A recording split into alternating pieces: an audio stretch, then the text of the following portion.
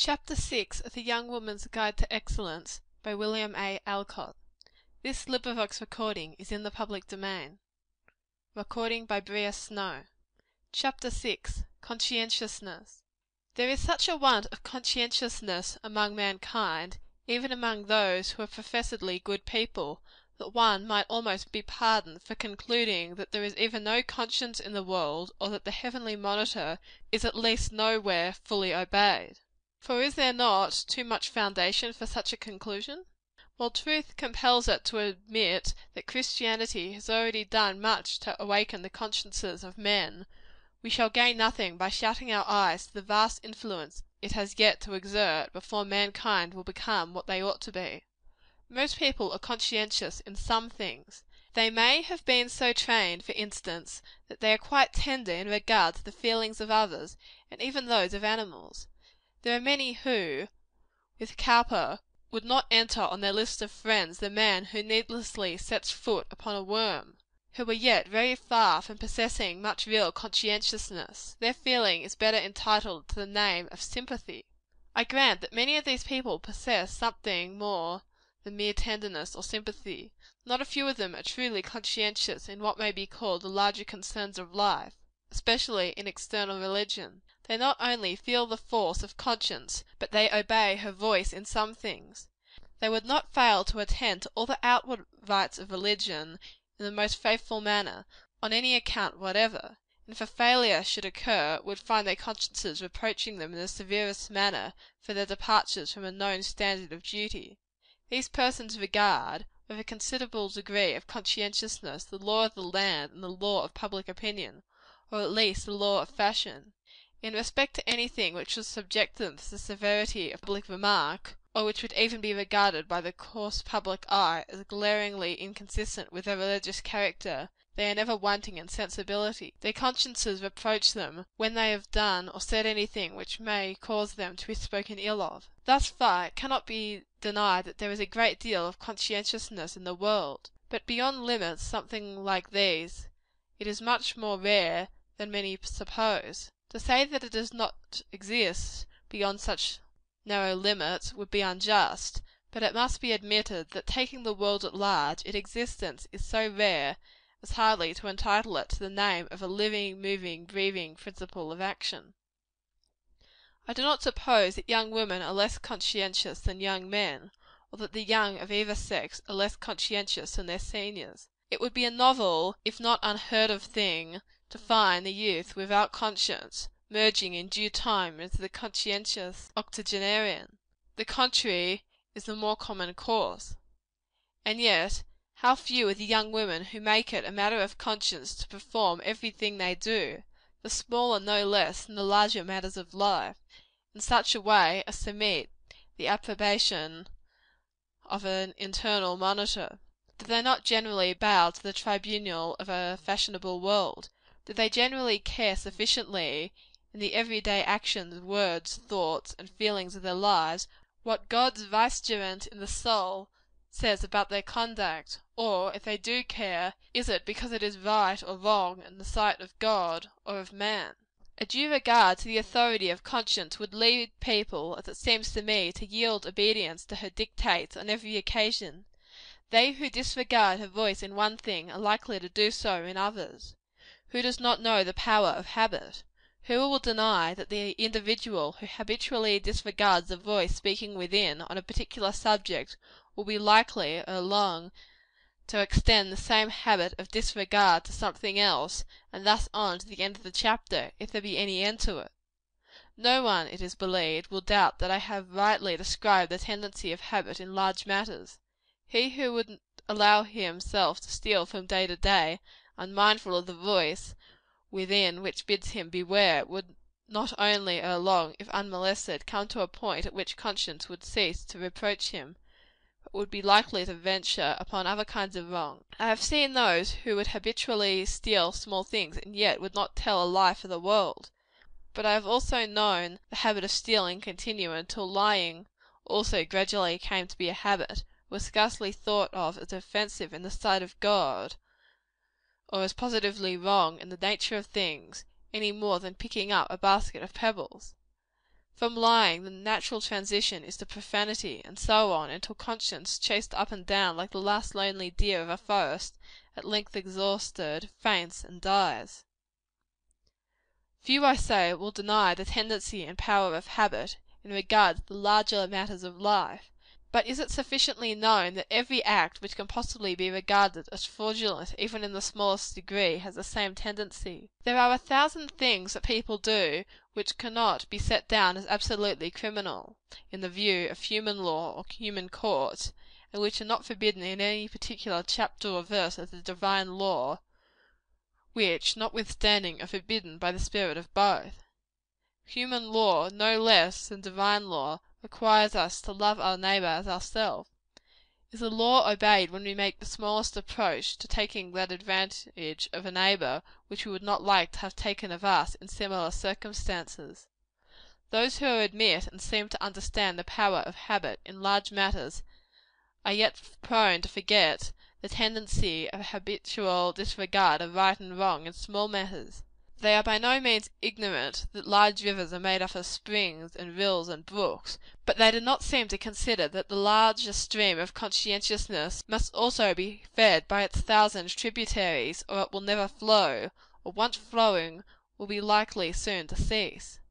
In other words, to be conscientious, truly so, in the larger and more important concerns of life, we must be habitually, and I had almost said religiously so, in smaller matters, in our most common and everyday concerns. Would that nothing worse were true than that people of all ranks and professions, and of all ages and conditions, habitually, and with less and less compunction or regret, do that which they know they ought not to do, and leave undone that which they very well know ought to be done; for they even seem to justify themselves in it. I know the right, and I approve it too. I know the wrong, and yet the wrong pursue, is the language of many an individual, even of some from whom we could hope better things; and not a few charge it upon the frailty of fallen nature, as that nature now is, independent of, and in spite of their own efforts. Strange infatuation! One way of solving this great riddle in human life and conduct, this incessant doing by mankind of that which they know they ought not to do, and neglecting to do that which they know ought to be done, may be found in the fact that so few are trained to regard in every thing the sacred rights of conscience. They are referred to other and more questionable standards of authority. "If you do so and so, you will never be a lady," says a mother who wishes to dissuade her young daughter from doing something to which she is inclined. "If you behave so, everybody will laugh at you," says another. "If you do not obey me, I shall punish you," says a third. "If you don't do that, I shall tell mother," says a younger brother or sister. "If you do not do it, father will give you no sugar toys when he comes home," the child is again told. "If you don't mind me, the bears will come and eat you up," says the petulant nurse or maid servant. Thus, in one way or another, and at one time or another, every motive love, fear, selfishness, pleasure, etc. is appealed to in the education of the young, except that which should be chiefly appealed to, viz., self approbation, or the approbation of conscience. This is not all. There is, with many of these people, no settled rule as to what sort of actions are to be the subjects of praise or of blame. A thing which must not be done to day, on penalty of the loss of the forthcoming sugar toys, is connived at, perhaps, with a kiss, to morrow.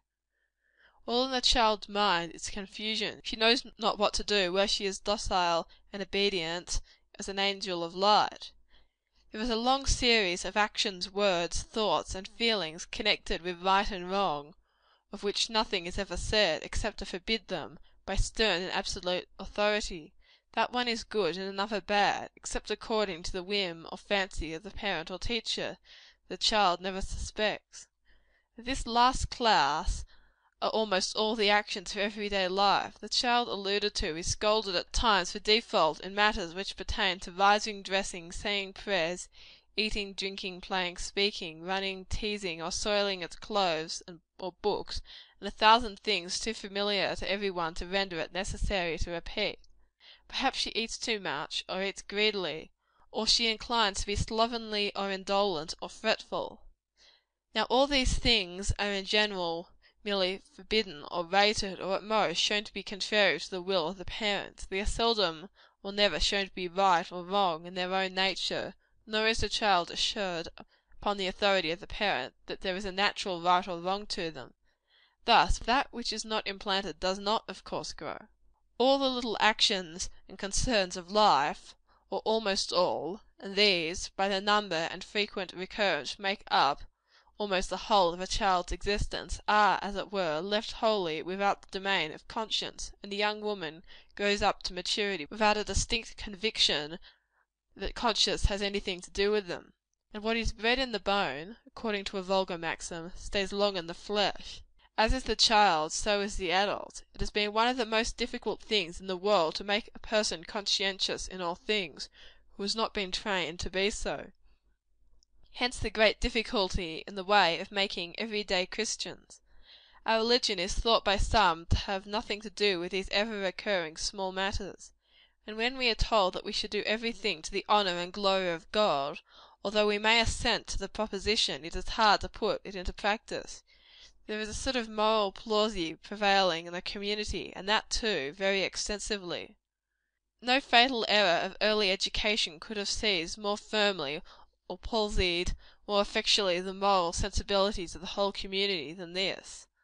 And therefore it is certain that this is at least one principal reason why there is so little conscience in the world, and why it is so often a starveling wherever it is found to exist. I have heard an eminent teacher contend with much earnestness that there is a great multitude of the smaller actions of human life which are destitute of character. Wholly so. They are, he says, neither right nor wrong. But if so, then there is no responsibility attached to them, and consequently no conscientiousness required in connection with their due performance. But what, in that case, is to become of the injunction of a distinguished apostle, when he says, "Whatever you do, do all to the glory of God"? If everything we do should be done to the glory of God, and not thus to do it, is to disobey a righteous precept. Then there is a right and wrong in everything. Now, which shall we believe, the human teacher or the divine? This origin of a common error I have deemed it necessary for every young woman to understand, that she may know how to apply the correction and where to begin. She should love and respect her parents, even if they belong to the class which has been described. She should consider the present imperfect state of human nature, and be thankful for the 1,000 benefits she has received at their hands, and the various means of improvement within her reach. If she has drunk deeply of the desire for improvement, and if she wishes to know and reform herself as far as possible, let her begin by cultivating to the highest possible degree a sense of right and wrong, and an implicit and unwavering obedience to the right. Before closing this chapter, however, I wish to present a few illustrations of my meaning, when I say that everything should be done in a conscientious manner. Perhaps, indeed, I am already sufficiently understood, but lest I should not be by all, I subjoin the following. Suppose a young woman is in the habit of lying in bed late in the morning. In view of her varied responsibilities, and of the vast importance of rising early, and with a strong desire for continual improvement, she sets herself to change the habit. Now, to aid her in the task, for it is no light one, let her endeavor to consider the whole matter.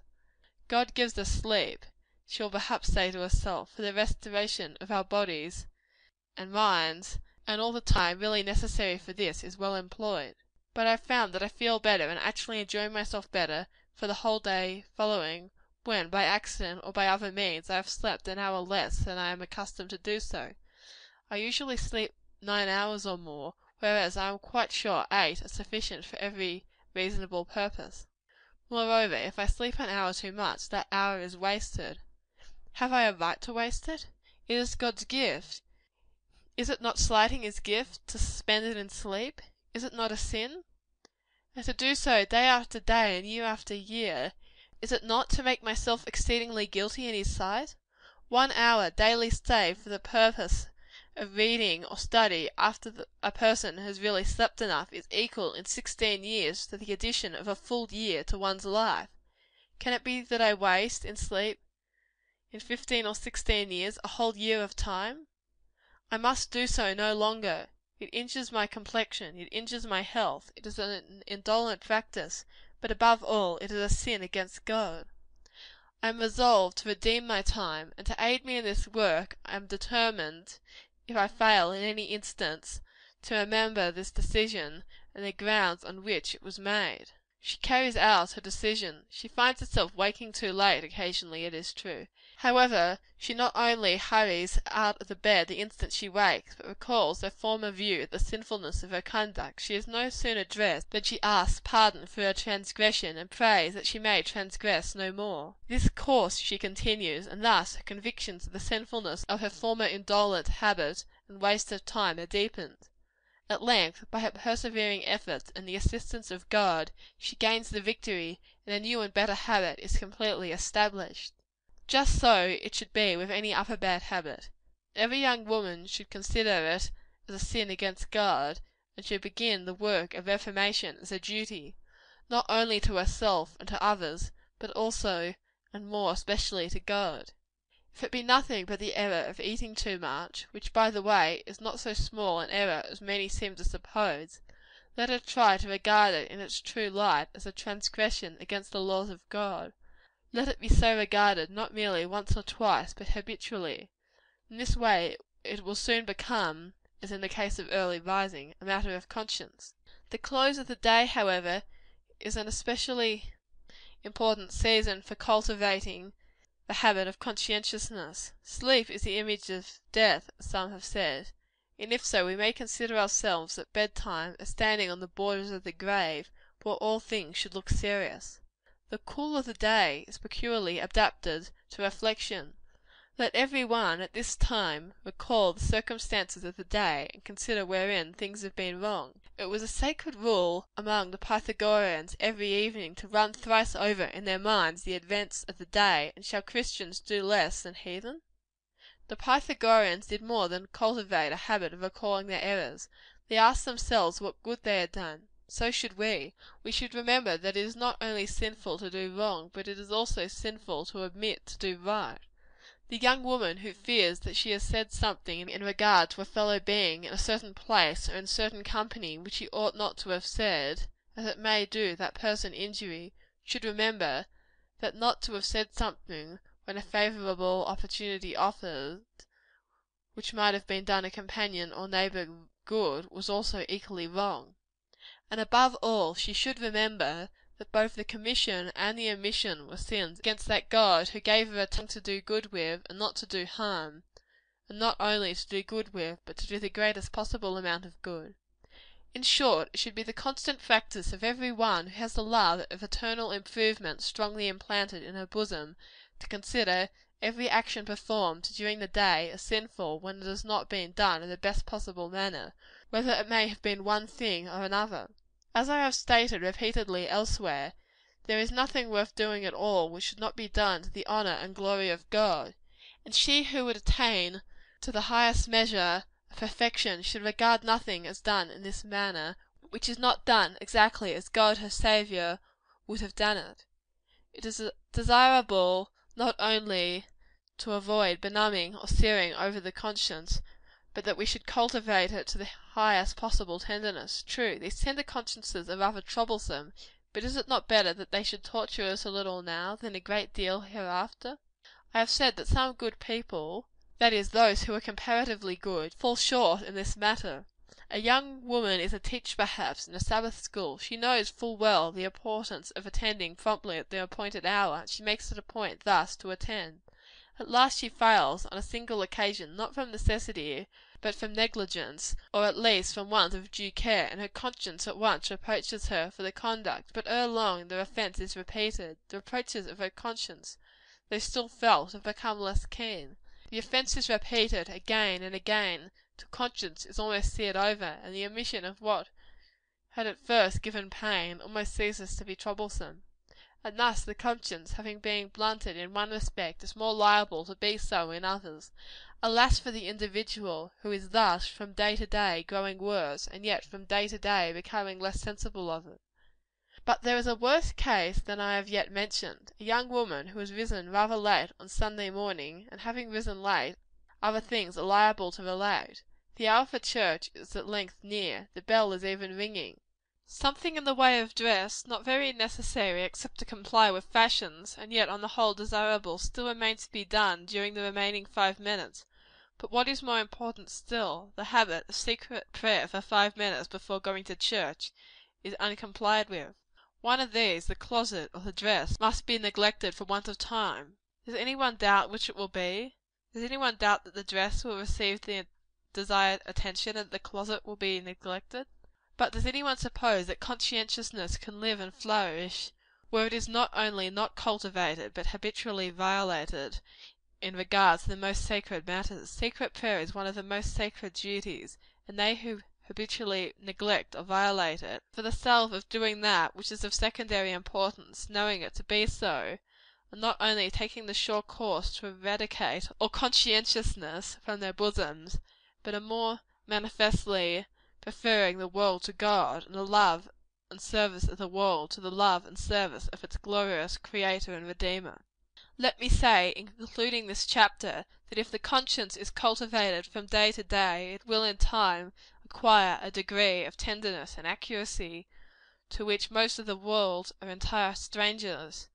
There is, however, one more thing. Conscience will not only become more tender and faithful, but her domain will be much enlarged by the study of the Bible, and in many cases in which this heavenly monitor was once silent, she will now utter her warning voice. Conscience is not unalterable. As some suppose, she is susceptible of elevation as long as we live; and happy is the individual who elevates her to her rightful throne.